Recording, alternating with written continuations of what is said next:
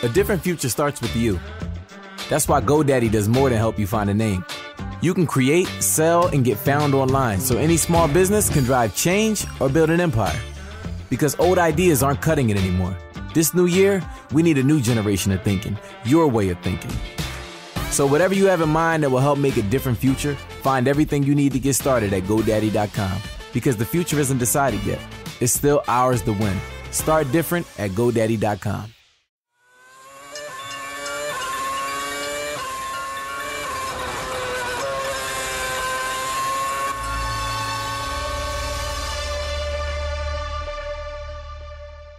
So you know something, Mithila? It emerged in the media post-Spa that Bernie Ecclestone was actually the hero of Spa and not Lewis Hamilton.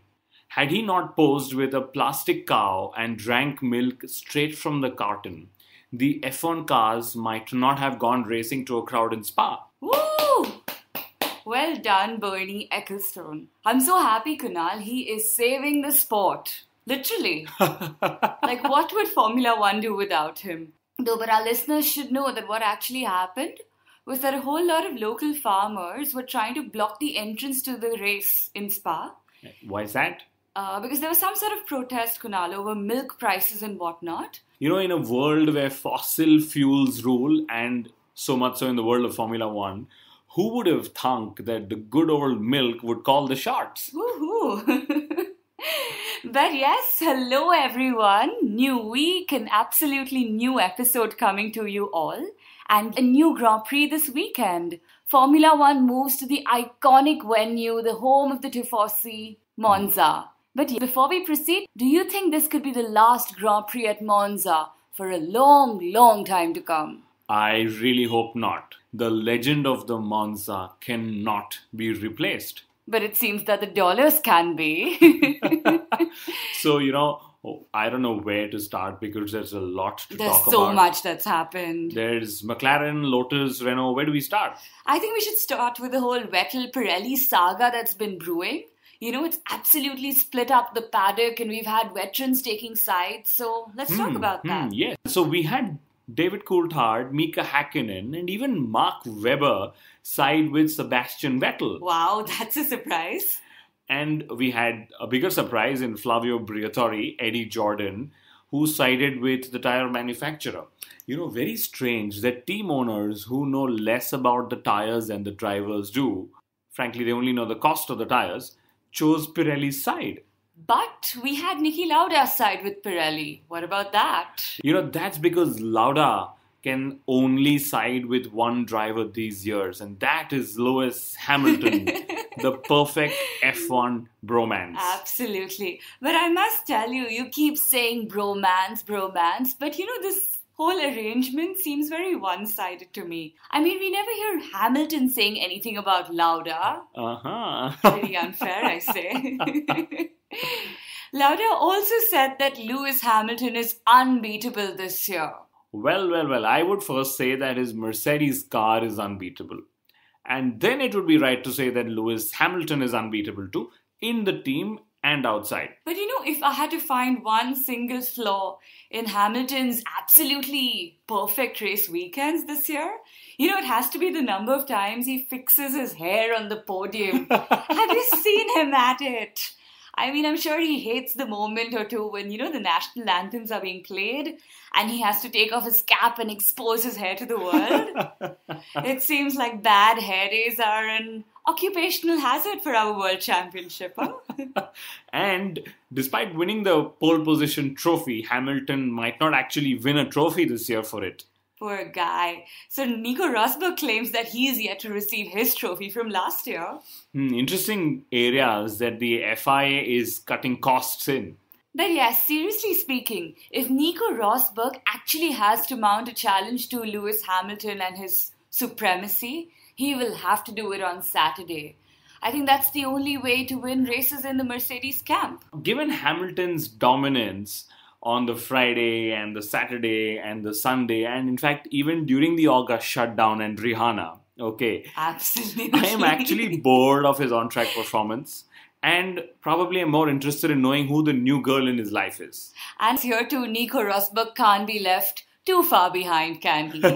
So he's got a new girl in his life too. Yes, indeed. This weekend, more than any other, is special. He's got a ERS boost, an MG UK, and an H boost in his life in the form of his daughter. Congratulations! Congratulations, Nico Rosberg! Talking of women, so it seems like the woman closest to getting an F1 seat will actually be quitting towards the end of 2015.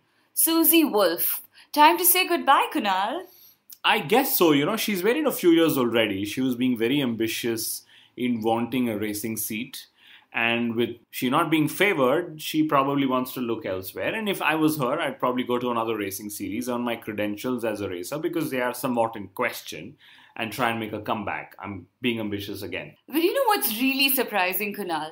Given that everyone on and off the grid is in talks with Haas Racing, including you as it may seem, I'm really surprised that Susie Wolff is not on that list. And maybe you should go represent her to Haas Racing as well. Why not? Absolutely. A new career move for Miss Mithila Mehta. Why not? And meanwhile, Danica Patrick lacks the desire to be in Formula One. Much like Carmen Jorda probably lacks the speed. But on that note, her team Lotus, so they're expecting Monza to be another blockbuster weekend for them right on the heels of Spa. Yes, it could be so. The car drives well in low downforce configuration, and they have a Mercedes engine. And personally, I'm very excited to see Force India resume their battle with Lotus. A single point separates them for fifth in the World Championship. Too close for comfort. And the battle, it's on track as well as off it. So reportedly, Renault has been in talks with both teams for ownership. I hope Renault are able to finally make up their mind and confirm their intentions sooner rather than later. And their impact will be on engine as well as driver related contracts. So the earlier the better. Although I'm a big fan of suspense in the sport. Of course you are. But the suspense started post Spa itself, when Lotus's cars weren't actually allowed to leave the circuit till 4 days after the race. I mean, they were really lucky that the next race is only Italy. If it had actually been a fly-away race, they would have been in big, big trouble. And you know what, Mithila? A little known fact is that Charles Pic is one of the creditors for the Lotus F1 team. If the team is unable to pay, they should just do what a lot of companies do. Pay Charles Pic in kind. Give him a few FP1 sessions and maybe, a Grand Prix if they're feeling really generous. That could work well. But with all of this, it seems that Lotus is a really messy team to buy. In sharp contrast, Arriva Ben claims that this is the Ferrari team that he wanted to put together. Yes, it seems like, but a team that could have done far better had it been powered by a Mercedes engine, I'm sure. But thankfully, they also say that the driver academy isn't shutting down. Good news. Yes, best news for the sport and the drivers. We really need such academies to fund driver progress through Junior Formulae. I have written about it and I'm going to backlink it, so try and read the piece when you can. Ferrari fans will be really happy to know Ferrari are bringing an engine upgrade to Monza, so all eyes on them. But the Italian GP, which is the home of Ferrari, will be a Mercedes spec Grand Prix in my view, because the works team and their customers are where my money is going to be bet on. But my most favourite question for every Grand Prix: what about McLaren Honda? What can we expect? As funny as it may sound, and it'll always sound, Honda has now lowered their engine comparison claims drastically. They now claim that they're just 25 bhp more than Renault. And this is only after they just compared themselves to Ferrari. Just a fortnight ago, huh? Yes. The joke is on McLaren. We said this a few weeks ago. In fact, we did a full episode on this a few weeks ago. Yes, we did. All talk, no power, or as somebody put it, the power of farts instead of the power of dreams for Honda. Below the belt. Literally. Another piece of talk from McLaren. So Fernando Alonso has claimed that next year will be completely different from this year. Well, I hope so for their sake. But hey, next year is just about 8 races away. And this is also the first time when Honda has spoken against McLaren and the flaws in their chassis. They claim that the chassis lacks aero and mechanical grip. Well, I really hope that this relationship does not deteriorate the way Renault and Red Bull Racing's relationship did.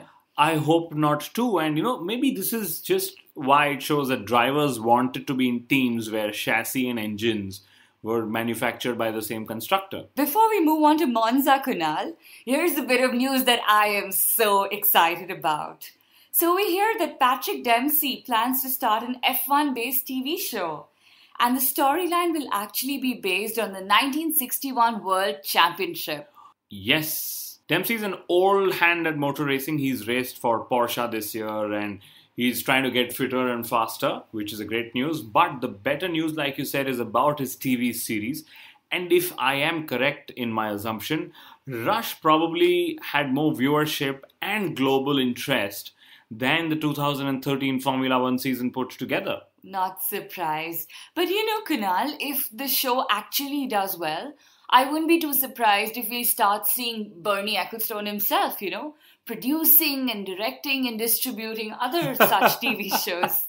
And you know what? I actually won't be surprised to see Lewis Hamilton actually star in some of these, given how bored he is of Formula One, Yes, and talking of Patrick Dempsey, it'll be a good way to actually market F1 in the USA, a market which has traditionally not been a stronghold for Formula One. The 1976 championship was all about Lauda versus Hill, and 1961 was actually about the only American-born driver, Phil Hill, to win. And interestingly, it was also Ferrari's first ever manufacturers' championship, as it was called back then. This sounds really, really exciting. Finally, over to Monza. We've been talking for almost 15 minutes on this podcast, Kunal, and finally we've gotten to the main subject. Woohoo! You talk too much. Well, you know what? I'd rather say that you be glad we have so much to talk and make fun about. Thank you, F1. Anyway, who do you think will win in Monza? Good old question, Hamilton or Rosberg? Bad command or file name. What does that mean? It means that till the end of the season, this question should cease to exist. Okay, fine. Who do you think will come third? The best of the rest. I think a Ferrari might have a chance given its Tifosi power. But I think it'll be yet another Mercedes-powered car. I really wish it's a Force India. Of course you do. But there's really no point guessing where McLaren Honda will finish. I think we should now start guessing what their next excuse could be. Moving on from McLaren Honda, I'm excited to see what Max Verstappen will do yet again. He's been out there entertaining us on almost every possible occasion. And this is possibly his best chance to win the hearts of the Tifosi before he gets his Ferrari drive. Absolutely. Now that'll be something. And I can totally imagine when he arrives at Ferrari, he might actually have more fans backing him than Sebastian Vettel. Well. Guard what you say because you're talking of the baby Schumacher. But on that note, Turkey lost a Grand Prix a few years ago and we were all very upset about that. Turn 8, bring back Turn 8. But now the news just gets worse because the circuit has been made into a large second-hand car dealership. Can you believe that? Oops. I really, really feel horrible to think what would happen to Monza if they don't renew, I hope not this. Well, I really hope not this as well. Turkey holds a special place in my heart, It was my first ever Grand Prix in Formula One. Wow, that must be a very special but I see memory. A positive in this.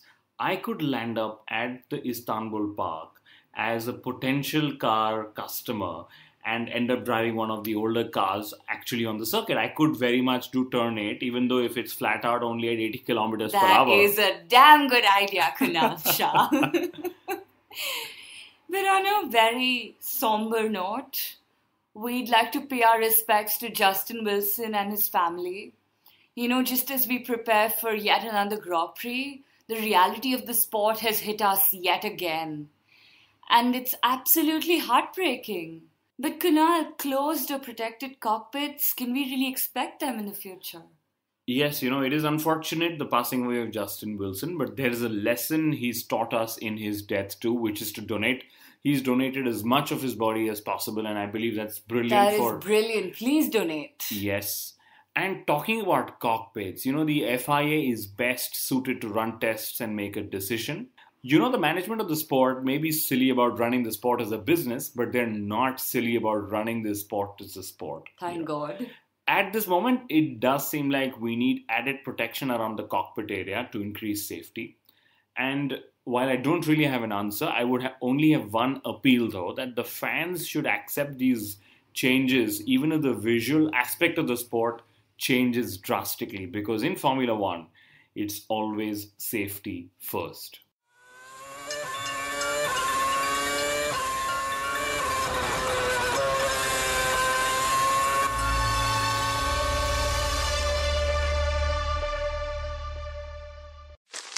Me, but also you. The Pharaoh fast forwards his favorite foreign film, Powder Donut. Okay, what's my line? The only line I see here on the script is get options based on your budget with the Name Your Price tool from Progressive. Oh man, that's a tongue twister, huh? I'm sorry, I'm gonna need a few more minutes. Bulbous Walrus, the Bulbous Walrus. The Name Your Price tool, only from Progressive. The owl ran afoul of the comatose coxswain. Progressive Casualty Insurance Company and affiliates. Price and coverage match limited by state law.